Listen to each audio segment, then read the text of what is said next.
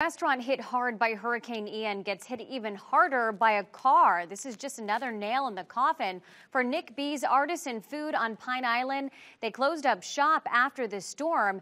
People who saw the crash told us the driver accidentally hit the gas instead of the brake in the parking lot. And as you can see, the car went straight through the abandoned restaurant. The Night Beat's Amy Gallo joins us. Amy, any word on how the driver's doing?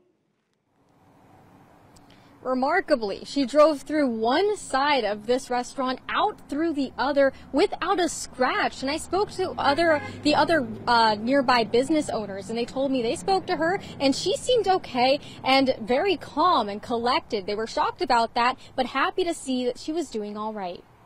One woman wasn't looking for a drive-through, but found one anyways. She was going to get a gift at my shop. Instead, she drove her car through this building here.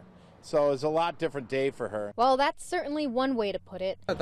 We were working here like any normal day when we saw a car coming out of the back of that building. The woman's SUV went in one end, straight out the other. I think she just hit the gas, instead of the brake, which I guess pretty obvious. Nobody I spoke to heard tires squeal, only a big, scary boom. We got very scared. I heard a big crash. And I don't know what that. I thought it sounded like a garbage truck or something. I don't know, but I heard a lot of wood smashing and stuff like that. Thankfully, Matt Lachey and Pine Island Fire District told me the driver wasn't hurt, but as a precaution, they disconnected the vehicle's battery and cut power to the building because some wires were ripped loose.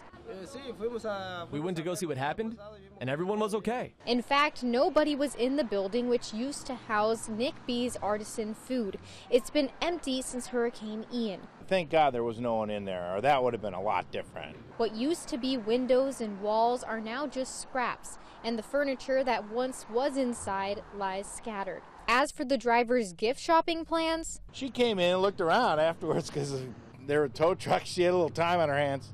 And she needed to call an Uber, So she looked around. She didn't see anything she wanted to get. I think she was too shook up. But we were going to give her a gift for just fun, But she didn't want it.